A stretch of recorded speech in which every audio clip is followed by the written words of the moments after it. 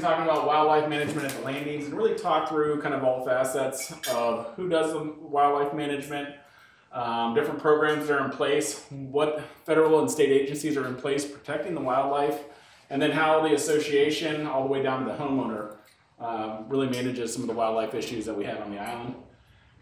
Again, wildlife is a resource here on the island, so we'll kind of go through and talk about the programs we have in place and some of the successes and some of the areas we have challenges with.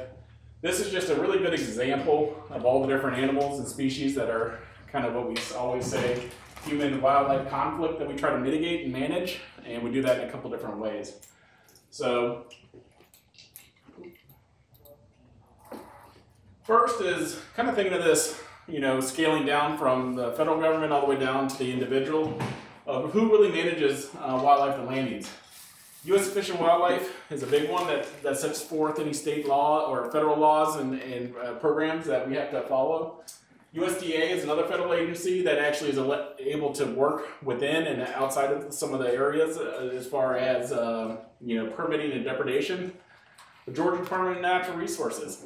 Most people don't realize, but the state actually is the owner, if you will, of all the wildlife or animals within the state.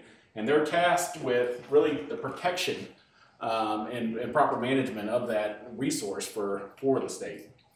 We also have the Landings Association, two of our nonprofit groups, kind of just to get you thinking about different types of wildlife.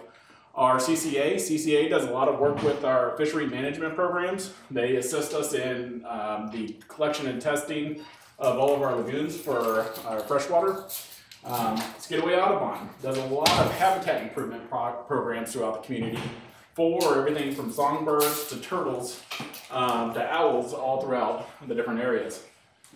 Then you have kind of your private pest companies that will come out and do work on private landowners' property. A lot of this is dealing with some of your nuisance, like marsh rats and other problems they're having, from insects to the termites and those kind of things. And then we have residents that will also do their own kind of wildlife management within their properties.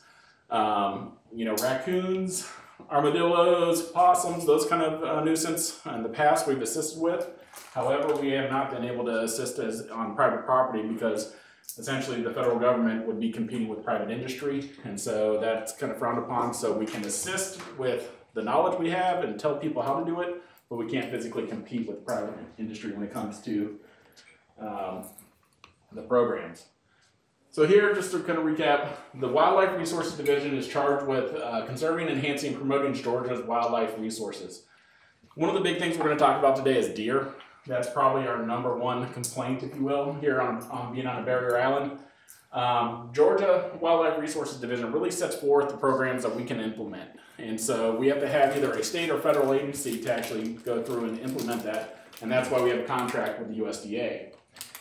If we get outside of those black and white laws, that's when the law enforcement division gets involved. That group comes out and is really charged with being the legal entity that will come in and actually enforce or have enforcement issues. They address those either with fines up to jail. So a lot of people say, well, just do this. I don't like visits from this group. I can work with this group, but this group, usually when they're coming in with a very specific task. So we have to make sure that we're staying within those boundaries. And then from a federal level, we use the USDA APHIS Wildlife Services Department to do all of our really wildlife management within the island. They are able to get permits through both state and federal agencies to mitigate any problems we have with wildlife. So in most cases, the private individual cannot go out and just get a mitigation permit for species that are offending, if you will. But with using the USDA, they're able to actually not only get permits specifically for the island, but also use permits across the state for different species. So we're able to actually go through and address just about every concern we have with the pictures you saw earlier of all those different species. We're able to address all those through these permits with the USDA. So just a little bit of history of how we got to this point, and it's always interesting to look back and try to understand of how we got here and some of the challenges and hurdles we had to go over. In 1992, the board of directors passed a resolution to allow the thinning of the herd of deer on the island. At that time, there was estimated at about 80 to 82 deer per square mile on the island. To put that in reference, we're closer to 15 to 20 now. So, you think about that, 4 times the amount of deer population on the island.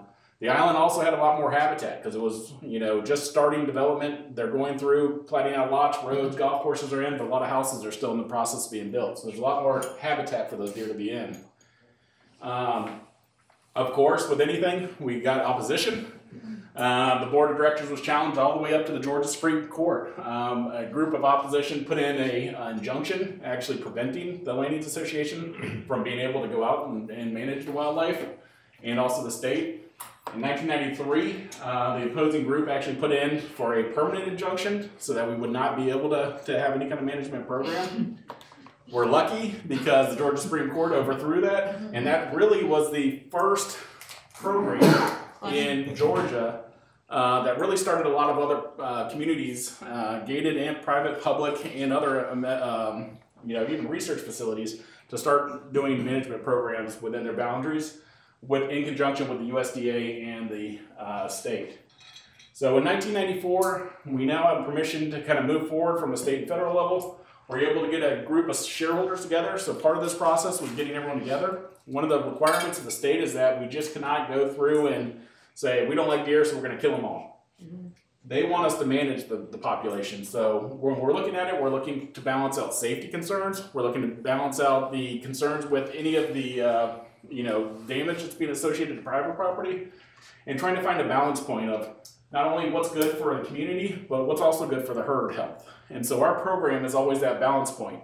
I can tell you, anytime you talk to anyone in the community about the deer, it's really a polarizing program. They're either you're killing too many or you're not doing anything. Mm-hmm. And so there's no one that's like, yeah, you guys are getting it right on the head, keep it going. And so it's one of those programs that we kind of talk about when we need to, but for the most part, we keep that program moving throughout the months to keep a successful, long-term goal, not only for the deer, but for the community as a whole. So that stakeholder group really put together kind of the framework that the state then agreed to, and that's what we use for the basis of our program. That stakeholder groups just wasn't the Landings, it was Landings, Modena, South Harbor, University of Georgia on the north end of the island, so it was stakeholders from all across the island that really looked at it holistically. The Landings became kind of the owner, if you will, and the one that manages the program, and then we move forward. First year of the program, we removed 660 deer. So with that being said, it was multiple USDA agents out here working and really just doing a blitzkrieg, if you will, to try to get the deer down as much as possible. From that time then, we realized that you have to have an ongoing management program to be able to be successful. A lot of other communities come in and do like a one-time hunt, and everything's great for about 2-3 months. And then Jonathan, our USDA rep, calls it the Hoover effect. So you kill out a population within the boundaries, and then all those resources are there, and it sucks all those deer back in because they're going to go where the habitat's more favorable. And we truly create a favorable habitat just with our development of the island.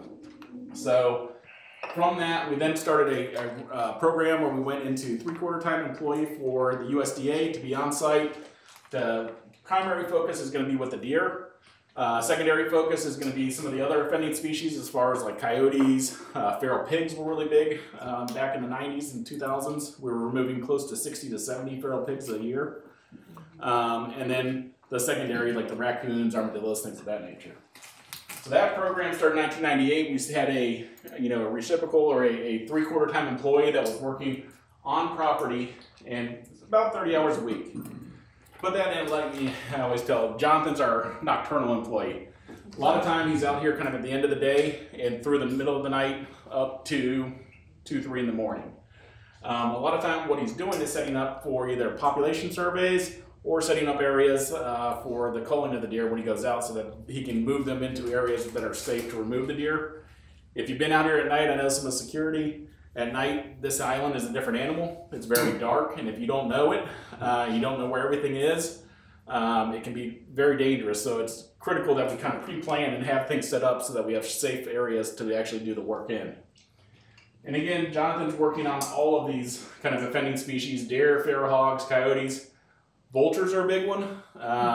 We have a lot of problems, especially around the Rookery Lagoon.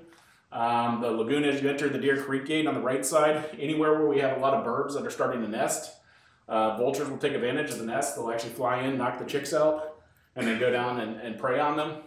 Obviously, if you're living on a house in the Rookery Lagoon and you look out on your back porch and there's a vulture eating a baby chick, that makes it quite a traumatic experience. And so usually we get a call, we go out and we'll try to work around removing the vultures or try to get rid of them without really affecting the nesting. So it's kind of the balance point there too. We also assist property owners, and again, we can't physically do any kind of trapping on private property, but we can assist them with saying, all right, here's how you trap, this is how you get your armadillos, this is what's working for raccoons, and then assist them with the animal. Typically, we then tell them to contact a third party to dispose of the animal. A lot of residents do what they do, and they'll find their own way to dispose of the animal, which usually means taking it somewhere else and releasing it into another area, which only compounds the problem in other areas of the community. So for the most part, if we are able to, and Jonathan's on site, he will collect some of the animals and be able to dispose of them. But for the most part, we try to have them work within the private industry for that.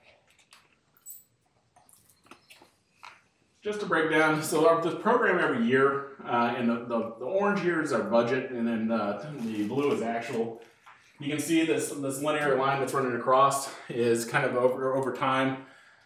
Since 2015 to 2024, we've really been able to keep this program pretty flat as far as costs. Years we exceed budget are typically years we're pushing to remove more, or we're having population surveys that are coming in showing higher deer populations than we would like, and so we actually do more removals during those years. This is a good example, just kind of showing you the progression over the years. The column on the left is the deer that we've removed over really since 2010, so over about 14 years. I was down in Jekyll at a conference talking with their wildlife biologists, and they're looking to start a similar program. They have a lot of other hurdles they have to deal with as far as how that community was set up. But they're closer to 80 deer per square mile like we were before we were developed. They were, the biologist said to me, what are you taking out, like 50 or 60 a year? And I said, no. I said, we're taking out on average about 150. And to be honest, we've been escalating the last couple of years just because we're seeing such a high population increase. Last year we were at 228. 2013 was another year you see a large spike there. That was another year that we actually pulled in DNR, had them really audit the USDA and come through, do population surveys, and look at where we are versus what our goals were, and got the DNR actually authorized us to do additional hunts. So we brought a second sharpshooting crew in that actually went through and worked on bringing in additional removals. The challenge there again is you're bringing people in that aren't familiar with the island, and so there's a lot of lot lower production because they want to be, safety's always the #1 priority with this. If they're not sure they have a clean, safe shot, they're not taking it. And so, and I can say in the 20 years that I've been here, we've had no safety incidents. We've had a few interactions with residents. We've had a few interactions with deer that have gotten spooked. We put the lights on and run in and damage property. But for the most part, it's been a very safe program. One thing that's really interesting, you can kind of see since 2019, the escalation in the number of deer removed. This is really coming to a couple of different factors that I'll talk about in here and where we have the challenges, but we are coming to an island that is almost fully developed, and so there's a lot less habitat. When you think about the habitat we have, we really created the perfect storm. Deer love edge habitat, so we have 6 golf courses that give them uninterrupted walkways with edge habitat on both sides all throughout the community. We create policies to preserve oak trees, the #1 food source for deer. We have residents that bring out all these exotic, delicious plants. They plant them all over the place and then we water them. A lot of people don't realize, but deer get a majority of their water from vegetation. And then we kick ourselves in the foot a little bit too by just going through and feeding. A lot of residents will go out and feed the deer, which in turn, most of that is usually corn or dried grains. which then makes them thirsty. So then what do? They go to the neighbor's house and eat all the pretty vegetation. And so, you know, we really kind of created this perfect storm when we're trying to manage within this. Not only do we track the deer removals, we also track residents' complaints. Again, you can see the deer removed in our residential complaints in 2013. That was a time where we brought in more. And then we try to look at, one, not only where the complaints are coming from, but two, we'll go out and do site visits to see how kind of valid the complaints are. You know, we'll get a complaint all the way from there's deer poop in my yard to they destroyed $30,000 in landscaping. And so we have to go out and say, all right, what is truly a concern or an issue? And what is just somebody that's not used to living in a natural environment. A lot of our residents come from metropolitan areas. They're more concerned with rats than they are deer. And so when they retire and kind of get to this area, you know, it's a whole learning curve of saying, hey, you know, one of the beautiful things about this community is how responsibly it was developed to really preserve all the nature around it. And so that's one of the resources, if you will, for the community and trying to get them to understand to expect deer and that they'll always be here. A lot of times we get questions on kind of how and that's not Jonathan, this is DNR that came out in 13, how we did the deer population estimations. So we go around quarterly with spotlights, and actually we have a 15-mile route that creates a amount of time or a spatial area that then we can do counts, and we'll do that 2 to 3 times to be able to see how many deer are in per square mile. We then use that calculation to do 2 things. 1, determine how many deer we need to take out, and 2, also develop areas that have high densities of deer populations. This is a breakdown of kind of what we're seeing now, and it's pretty interesting. If you can see, a lot of these, we have areas of travel corridors. This is this is the area off of West Cross, Long Island, Captain's Crossing area. There's a marshy area that runs through there. It's really a lot of high marsh. The deer use that as a travel corridor to run through. A lot of our complaints are coming from the houses in that area. Over in Deer Creek, we have an area where we have a state park. And then we have close to 300 acres of natural areas that are part of the spray field system. And if you look, almost all of our complaints are coming in right through that travel corridor where those deer are just going from spot to spot. A lot of the residents that live on this side of the lagoon, most of the deer are actually hooking through on the other side. So those are areas that Jonathan can focus. We also have areas on the south end. A lot of this is migration coming in off of the other barrier islands. Green Island, Little Green Island are down here. Not only do we get deer from there, we also get feral hogs that come off those islands. And they love acorns too, so we always say once they've kind of depleted their crop, if you will, on those islands, they'll swim across. And I don't know if you've ever seen a pig swim, but it can outswim a golden retriever, which is pretty amazing when they come across that. And they will come across at night, work into these little courtyards, and they'll actually come across onto the eastern marsh and stay in some of those little hammocks and then work their way back across the following day. So it's pretty interesting. And then we have other pockets, you know, these 3 pockets. This one is associated with, this is off of Priest Landing, associated with a large natural area, plus we have an abundant food source that a resident provides with a 5-gallon bucket about every day. We also have areas where we just can't be very successful managing. If you look, we don't have a lot of common property inside that little area. Those deer get very little pressure, so they know, and it's funny because, you know, Jonathan will shine a spotlight on them. They'll get up and run and lay down right next to a house. They know nothing can happen to them. They're safe right there. And sometimes I feel like I'm the bird dog because you'll be like, go run in there and scare that deer out of there. Run into the guy's yard in the middle of the night. But I mean, so those areas are really tough, and so we actually have to use, you know, baiting stations to try to pull those deer out of there. But if there's residents that are feeding in here, we can't compete with 50 residents that are putting corn out when we put 50 pounds out trying to get deer to come over. And so a lot of times we cannot move them out of there. Middle of Tidewater is another area, really from Oyster Reef all the way over to Modena is a heavy population of deer. It is one of our highest densities. For example, this past, actually December, we took 25 deer out of 1 lot, actually, just in this area, right here. And Jonathan always is amazed because he's like, I saw 7, I removed 6. He's like, I don't think we'll have any more problem. He goes, sits out the next night. He said, there's 13 in here now. And so it's a constant battle of that recharge, of that Hoover effect where they're getting sucked in. And then, so that's kind of a big challenge. And it's not all over. It is concentrated pockets where we're seeing these deer.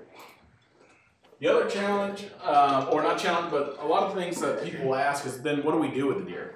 So all the deer are actually taken back to the Public Works Maintenance Facility 2, which is right across from the old recycling center. In the back, we have a cooler and a processing site. USDA does a necropsy on all the deer. So essentially, they're looking at the age, the sex, the weight. They're doing an overall health check, looking for any kind of disease. Sometimes they'll take blood samples to send off to make sure the overall health of the animals are good. And it's interesting. You know, when I started, the average weight of the deer out here was close to 80 to 90 pounds. Think about a big black lab. That's about the size they were. Yeah. We're averaging now about 140 to 150 pounds on the hook, which means a couple things. One, the program's being successful because their overall health of the herd is good. Mm-hmm. We've had almost no signs of disease within the herd, where previously the things that killed the deer were starvation, disease, or cars. And we have a lot of near misses with cars, but we really haven't had any major accidents with deer. And so that's good, considering a lot of times deer will go to the right of way, the shoulders, eating the grass, which puts them really in the McWhorter Green Island area. TLA then donates all the meat to different food banks and charities. We actually pay to have it processed by different processing companies. They typically grind it all into bulk hamburger, if you will, and then we can donate it to different charities. This is a pretty amazing fact that we don't, it's one of those things that you can be proud of, but you don't tout it. But over 76 tons of venison have been donated to families in need, charities, throughout the start of the program. And that's just taking an average weight of about 30 to 40 pounds per deer that have been removed since the start of the program. So a lot of those go to different areas. We always ask for a lot of the charities to then just send a letter of appreciation or thank you to the board of directors so that we can kind of make sure that the board's aware of what's going on and how it's being processed. This is a group we're actually working with right now, which is a group of 4 disabled veterans, first responders. They're actually saving us quite a bit of money because part of their process is they'll actually come and get the deer after they're field dressed. And they'll, as a group, go out and process the deer down into different packaging so that they can then send it out to the families in need. So it's saving us, you know, close to $6,000 to $7,000 a year in processing fees. And it also gives them, they're trying to bring some of the, you know, either wounded or disabled veterans together for that camaraderie. And so it's been kind of a win-win-win for all those involved. The Manor House is another one out in Rincon area. That we've done, and again, you know, that year we donated over 1,000 pounds of venison to the program, and so, you know, a lot of people think, well, we're just taking all this to the dump. The public works guys do have to go to the dump, but it's not the good parts of the deer they have to take, it's the other. And so, but for the most part, all that meat is being utilized, and it's being utilized for, you know, families in need or people that are really come across some hard times. Challenges with the program. This is probably one of the biggest ones. And so you can kind of see this is the landings development, if you will. This is the area we can manage. It's roughly about, the Skidaway Island's about 17 square miles. The landings is about 10. So about just over half we can actually manage. We can't go outside of technically our property to do the management. So you have, if you think about it, you know, the average, the carrying capacity of the land, how many deer the land can sustain, is about 80 deer per square mile. We're taking everything inside the gates down to about 10 to 15 deer per square mile, which then everything's kind of filtering in. That's just on island. Now you go through seasonality changes, you know, we go through winter, we have a heavy influx of deer in. If you look at unmanaged properties off island, just around us, we have Wausau Islands, about 4 square miles. DNR population studies out there, about 81 deer per square mile. Ossaball is 14 square miles. Not uncommon for the deer to be able to move across. If anyone watched the the golf tournament in Hilton Head this past year. They had, I heard of about 14 deer that left sea pines that were swimming over to the Fusky because of all the crowds that came on for the golf course. They swim very well. They can swim barrier island to barrier island. You have Bethesda and the Gun Club. It's another 1.7 square miles. Wormslow is another almost a square mile. And then Green Island is about another square mile. And so if you look at all that, the amount of deer that the land can hold off the island is almost 1,700 deer. We're trying to keep the deer on the island to about 150. And we have the best property, food source, habitat available. And we also have, you know, policies where we don't allow fences, and so it's kind of unobstructed rights for those to come through. So again, as Jonathan says, the Hoover effect, everything's getting sucked in. So more management in those areas would definitely help us long term, but this is one of the challenges that we have to come up with and try to address. The other one, and I had a much better picture than this, but the resident called me and said I'm not allowed to use it in presentations. And so I found this as a stock photo. Is feeding deer. Again, we don't have a big enough budget to even combat with the amount of food that residents put out. We start to go, you know, and it's all good intention. You know, the one resident that I talked to, she said, well, you know, this doe had a fawn in my backyard and she looked so skinny, I felt bad, I wanted to help. And so I started feeding. And then that turned into a doe and a fawn were eating, to the picture I took, I think there was 14 deer waiting at her side door as she came out with a bucket and dumped the food out. Good thing is I didn't have to take the picture. I had about 12 different people that submitted it to me. So I had options of which one I wanted to use. But the problem with that is that it creates really a nuisance for the neighbors. While the deer are coming in, they're staying in those areas. They're going around and just devastating the plantings, you know, and then community development comes in and says, hey, your yard's not looking good, you gotta get this cleaned up. And so it's kind of a cyclical problem that we try to have to deal with. Not only that, but it also can create a problem for pets, for ticks, for disease transfer. And so when you have, it's unnatural for a population of deer to be that densely populated in, say, an acre. And so you're really maintaining something that's unhealthy for the deer, unsafe for the neighbors, and a nuisance. So you have to be very careful with that. And you have to try to educate people of why it's such a bad thing. The other thing is that the food source, like corn, it's kind of like feeding deer Snickers all day. You know, I love Snickers, so I'd eat Snickers all day and threw them out to me. But, you know, it's not the ability for the deer, it's not a healthy food source. So it's low in protein, it's usually high in sugars, and it makes for an unhealthy population. And they also become reliant on it. You know, if you've been eating this 4,000 calorie diet day over day, and now all of a sudden you gotta go eat wax myrtle, you know, they're not gonna prefer that. And it also, again, makes it very difficult for us to pull them out of those areas where we can actually safely remove them. This is a slide right out of the DNR's presentation they gave in 2013 to the board. A lot of people, a lot of residents call and say, you need to quit killing them. We need to do a birth control study and do birth control for all the deer.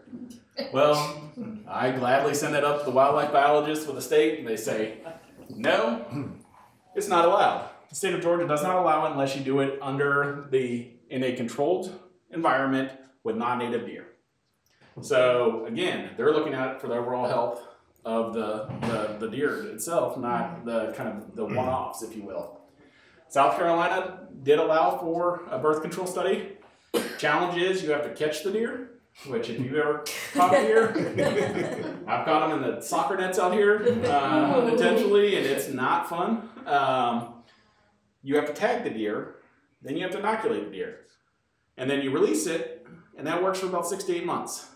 And then you start the process over. And again, we're only able to get about 150 deer that are here on the island. What about the other 1,800 that are coming in? So how successful is it? That process, Fripp Island did a study where they went through that process. It was about 6 times the cost per deer to go through and do birth control. And the problem was that it was really not successful. So there's no controls on that.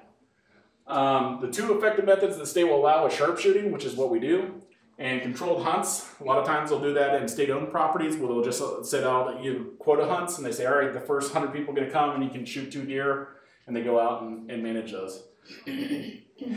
Release of predators. There's all kinds of funny videos you can watch where they, you have a bird, they release a snake, and then they have to find something to kill the snake, and then it's, that whole food chain thing that you're interrupting. It's not allowed. Trap and relocation is also not allowed. Trap and relocation was occurring in some western states. If you're familiar with the Midwest and some of the challenges they've had, they actually spread chronic wasting disease from the West Coast in Colorado area into Wisconsin, Minnesota, and it's actually devastated a lot of the deer populations. But a lot of disease transfer happens when you do that because these deer aren't naturally going to travel as long distances. So if you do have disease, essentially it's going to be in pockets, not spread across the country. So again, what we are allowed to do, really from the state standpoint, are 2 things: controlled hunts and sharpshooters.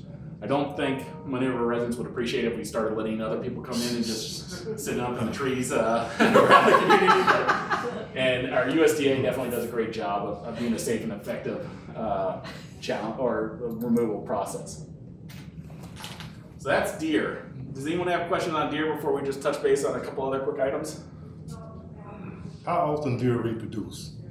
So that's pretty interesting. They reproduce annually.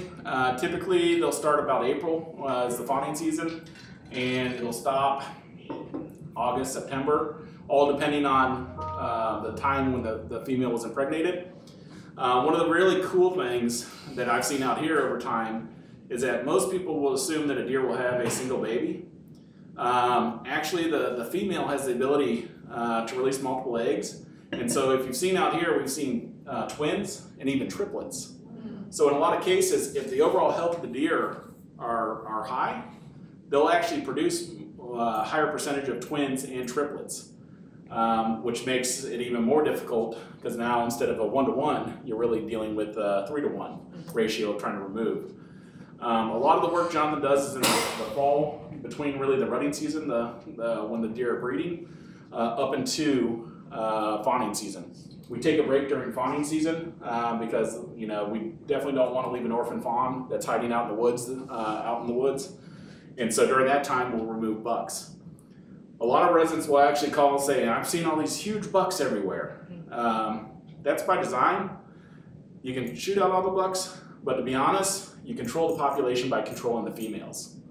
And so 1 buck can impregnate 100 females during the rut. And so if you have less females, and we really have very close to a 1-to-1 buck to doe ratio, which is unheard of in a lot of areas. But that's why you do see a lot of times more bucks in the area. Any other questions on deer? With Jonathan hunting the deer, is it a preference of his between shooting and you doing bow hunting? Yeah, so they do both. The challenge with bow hunting is, you'll climb up in a stand, you'll be in a fixed location. Once you've shot once, you've essentially alerted everything. So usually you have a very low ratio of success, maybe 1 or 2. With hunting, he's on the move, and we've actually deployed this past year, we actually got cellular-based cell cameras that he can put out on bait piles. So before he was just driving in a route, checking different bait piles. Now he actually sits on his truck and he has, lifetime feeds into he's like, all right, we're going to Delagoe. And he'll go down and be able to, because other times, and it's frustrating for him, he'll go out, put out the corn and everything, and go check, start the route. And by the time he gets back around, the deer have already been there, eaten all the corn, and have moved on. And so now it's kind of starting the process over. So majority, if he's trying to get higher pot numbers, he'll be doing it with a rifle. And if he's trying to focus in a high density area where it's he doesn't have good shooting lanes, then it typically would be bow and arrow. But he's a true hunter, so he feels better if he's doing it with bow and arrow than rifle. So, all right. The other program we have, and I just want to touch base on quickly, is the Alligator Management Program. One very important thing with this is a states program. It was put into place in 1989 as a nuisance alligator program. American alligator is a great comeback story, almost really hunted to extinction without any kind of protections. Really in Georgia, I think at one time they said less than 100 in the wild. And so if you start to think about that, the state stepped in, looked at that natural resource, said, all right, we need to protect this, you know, kind of an apex predator in most cases. They were able to have huge success, now to the point where then in 1989 they had to create a nuisance alligator program. And so now this is a program that allows the state to actually manage alligators to get into the wrong areas. In the natural environment, they're fine. When they get into a residential golf community, they can be a problem, especially when they start to breed or they're larger in size and more aggressive. So their program, how it works, the association, all we do is assist by essentially collecting information from the residents, going out, verifying if there is an animal, and then reporting it to DNR. They issue a permit to Jack. Jack is the only licensed trapper within 3 counties that can come out and do the removal.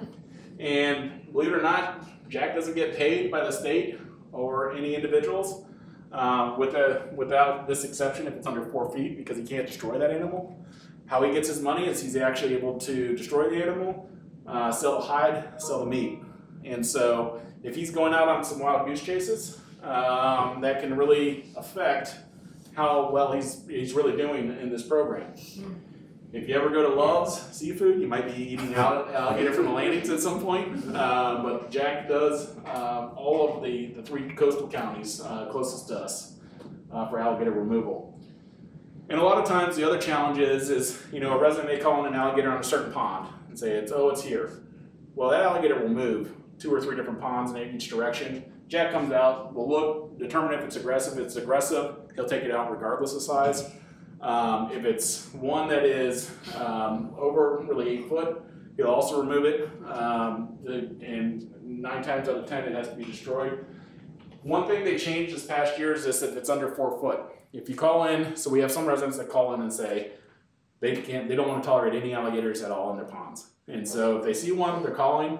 If it's under 4 foot, Jack will come out, he'll remove it, but he's gonna remove it at their expense. Because 9 times out of 10 he has to relocate that animal. He can't destroy it because it's under 4 foot. He will nor get a permit for it, but he'll catch it and remove it. We always get an alligator that's about 3 foot long in the kids' lagoon about a week before the kids' fishing derby. Oh no! And so, you know, we've had to pay Jack in a couple kids' situations to come out and grab that animal and remove it. Most of the gators we take out are anywhere from 6 to, the largest we have is about 11 foot, 11.6. Was a little over 500 pounds. And believe it or not, was in a pond that was about a 1/4 acre, one of the smaller ponds on the island. Wow. So, scary situation if you live near or around it. Mm-hmm. Which is always funny because we get the reports and it's, oh, it's humongous. And we go out there and it's a 2-foot alligator. But in this case, they were absolutely right. Also, feral hogs. We still do have a few hogs on the island. Like I said, if you've been down to Delagal, you've seen, if you look across the river at Little Green Island, you'll see the pigs out there rooting all the way into the marsh. They will swim across the river all the time. We'll start getting reports of, usually from residents say, I don't know what the heck happened. My yard was beautiful yesterday, now it's rolled up in the corner. It's usually a great sign that it's feral hogs. And what they're doing is they're looking for grubs, roots, acorns. They're omnivores, so they eat a little bit of everything. Crazy thing about feral hogs is they're able to do about $1.5 billion in damage to the United States each year. Interesting fact, to maintain a 0 population with feral hogs, and this is why they're so successful, you have to kill about 70% of the population every year. So when you think about agricultural lands that are heavily forested, Hawaii, some of those other areas where feral hogs have been introduced, if you're not killing 70% of the population is continuing to grow. Wow. And so we were lucky, we were able to catch this early on the island. And like I said previously, we were removing 60 to 70 a year. I think last year we had 6 that we removed that just showed up. I'm not even sure where they came from. Or we have some volunteer wildlife managers that are like them on the island and moving them around, but they just show up and then we address them usually pretty quickly. We do have one in the North Field, so if you see right now, Jonathan's been trying to actively pursue him. It's a larger boar, black and white boar. Some new species that have showed up in the last couple of years, coyotes one of them. Historically, we've never had coyotes out here. We always would get calls for many years about this black cougar I saw on the island. And I think a lot of our coyotes actually are much darker in color than this one. They're a darker pigment. And they're fairly healthy because they have a lot of food source with raccoons and armadillos and all the little critters we have running around. And so, for years, I think we had a small pack that was showing up, and then ultimately we had a larger population that showed up. They're on Tybee, they're on Hilton Head, they're on Wilmington Island, Ossabaw, Wausau. This is one of those things people say, I don't like them, get rid of them. The USDA, the federal government, since 1947 has been chasing coyotes, trying to stop them from migrating from the west to the east. Well, I can tell you they can't get much more east than us. And so the federal government has not had success. I don't think the Landings Association is going to be able to control these. And so what we do is we try to make it an unfriendly habitat. So when they come in, we harass them. Usually with Jonathan going around, if he's able to, he'll remove them. If we get reports of certain animals that are hanging around different residential areas, we can actually set up and trap or do night hunts on them. And on average, 3 to 6 a year. One of the biggest challenges is the most successful way to remove coyotes is to trap them with leg hold traps. But coyotes is a canine species, and our residents don't walk a lot of their dogs on leashes. What attracts a coyote also attracts a black lab, golden retriever, German shepherd.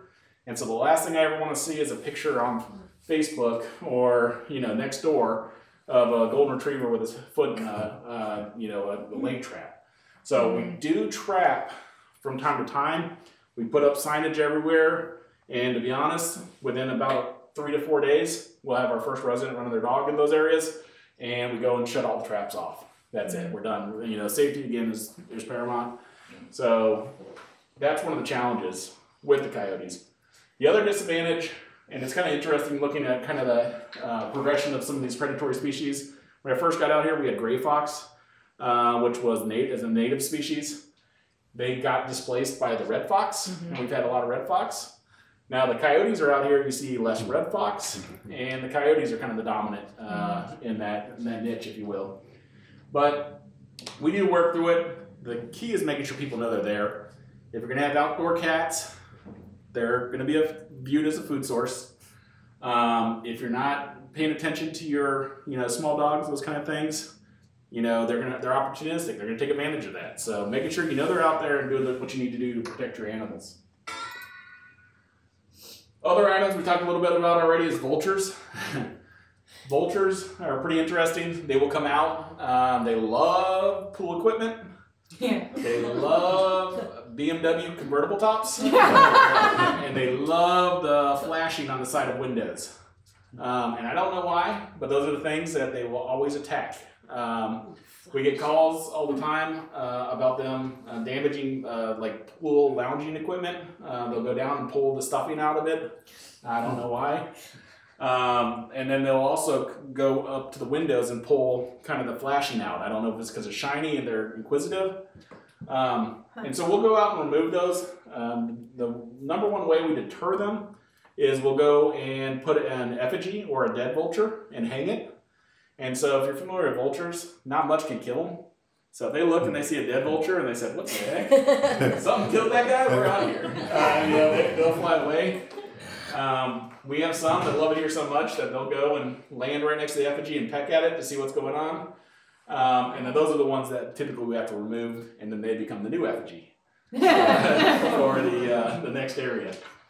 We did have to get a few years ago an extra depredation permit from the state and U.S. Fish and Wildlife for an extra 25 birds, because actually we had to remove more vultures from this island than the state of Georgia had permitted. And so we actually had to get another one. And we've been able to address that. They are a great species to have around. I mean, they are the cleaning crew, if you will, of dead animals. So, anything that the vultures find, they clean up, they remove, and part of that natural cycle. So there is a heck of a lot of benefit for them, hence why they're state and federally protected. Cormorant, or the cormorants that are out here right now, Greg's been chasing these. If you guys get a call from Greg saying that I'm getting ready to deploy a bird bomb, what that means is that we got essentially like a firecracker that we set off to try to scare them out of a pond.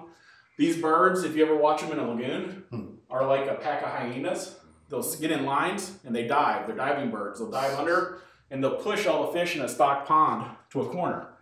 On that corner are egrets and all the wading birds that are sitting there just plucking away. And then the cormorants will dive through that school of fish one at a time, and they can literally clean out a pond in no time flat. Obviously, we're paying a lot of money to stock the ponds, and we're trying to keep a predator-prey relationship with bass and bluegill in the ponds. So when these guys get in here, we tend to let them kind of winter over here. But the ones that want to be more permanent residents, then we'll harass out of here when spring comes. So we started the harassment process with this to get them out of here. And again, kind of a cool process if you ever get to watch them kind of work as a pack. It's kind of neat how they do it. Woodpeckers. I know Carzell was here. We had a woodpecker that did a couple things. He liked hammering on the vent pipe on top of the building. Oh. And so if you ever, like the old woody woodpecker that would do that all day. And then once he got sick of that, he would go and fight with himself on the mirrors of the trucks. And so we went through 6 mirrors in about 3 weeks. And then ultimately, we had to persuade him not to do that anymore by calling Jonathan. And so we had that one removed, but they do a lot of damage. They will get on these cedar-sided houses looking, there's some woodpeckers that will poke just little holes looking for cavities and wanting to find insects below. Yellow-bellied sapsucker's one. But if they get on a house and start doing that, they can do a ton of property damage. And so Jonathan will go out and work with either try to find the offending species or work with the homeowners to say these are the different deterrents you can put up to try to get the woodpeckers to go away. In most cases, you can deter them away. The one we had to remove just wasn't right in the head. Yeah. So I don't know. He's the only one I've ever seen do that. But again, federally and state protected species. So, we as an individual can just go out and remove a woodpecker. That's where that permitting comes in. Oh, wrong way.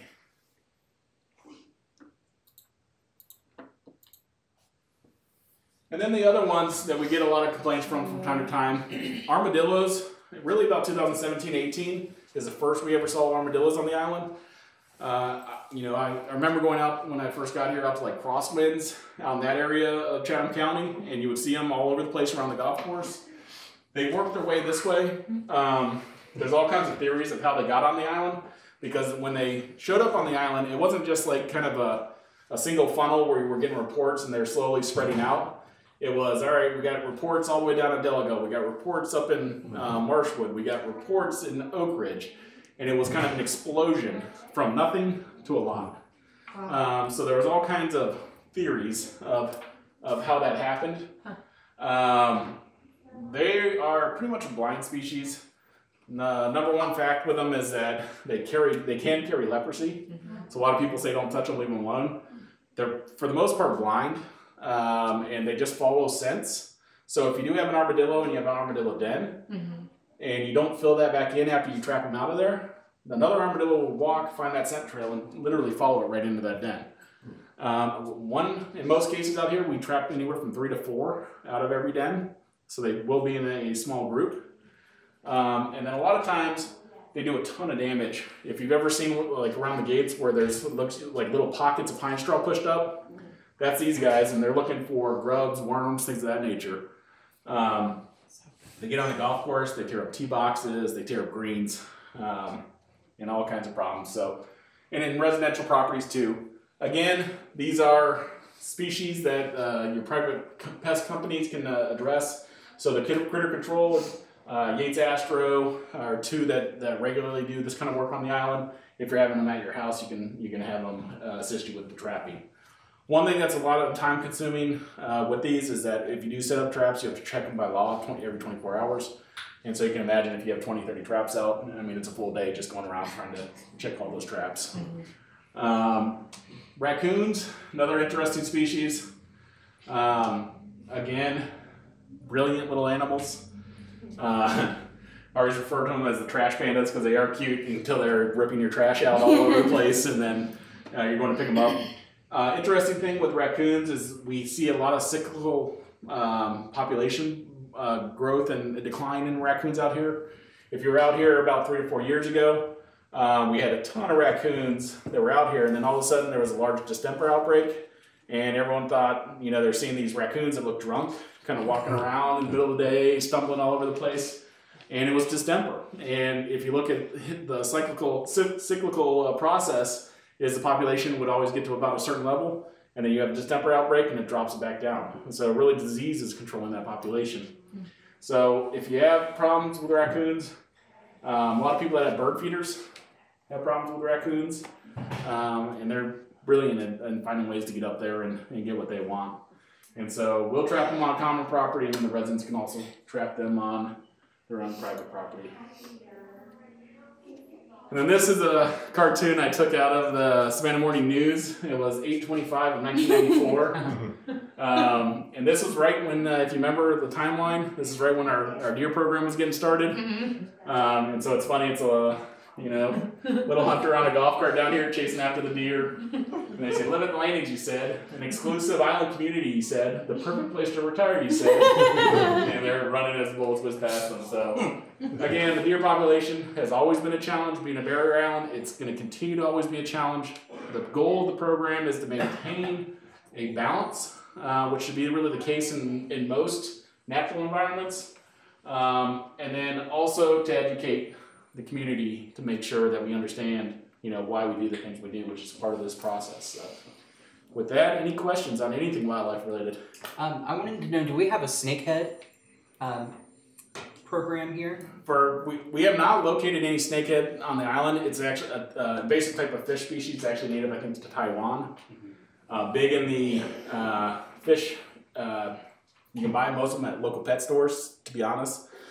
A lot of those species can get into about central Florida, and then we're a little bit lucky because we get cold enough in the winter that a lot of them can't live. So even if they're released, most times they can't live this far north. There's a lot of other invasive species that can, and so like if anyone does have fish tanks and those kind of things, surrender those fish back. If you're gonna take it down, surrender them back to the pet stores. Sometimes you can sell them on Facebook and those other things, but just don't release them into the ponds because they do create a problem with the local balance of the fish species. Find a friend with an Oscar. Yeah. And they're cool in a fish tank, but not in a natural pond. Any other questions? What do they do with the armadillos after they trap them? Do they just kill them? Yeah, they kill them. And that's the best thing. I mean, a lot of those, if you start to move them or relocate, you're just moving and relocating the problem. And then a lot of it too is not only, for the animal, but if there's any disease associated, now you're introducing disease into some of those other areas. And so the best thing to do is just to remove them and destroy them. Same with the raccoons? Yeah, raccoons are the same. They will take, so it's interesting, the USDA does, they call it pellet drops, but they'll do actually along the top of the Appalachian Ridge, they'll drop down inoculations for like rabies for raccoons. And so it's a little pellet that has inoculation in it, and they fly with a plane on the top of the ridge mountains, and the guys hang out the side of it. They're going out trying to stop rabies from actually coming over the top and getting to the East Coast. And so the problem with the raccoons is that population, once it gets large enough, that's when you start to see the distemper and rabies issues. And we have had positive tests of raccoons for rabies on the island. And so, and now that there's coyotes, but there's not many other natural predators for those species. Because a lot of times we control the predators, which in turn allows the bottom of the food chain to explode. So, any other questions? All right, thank y'all. Thanks, Sean.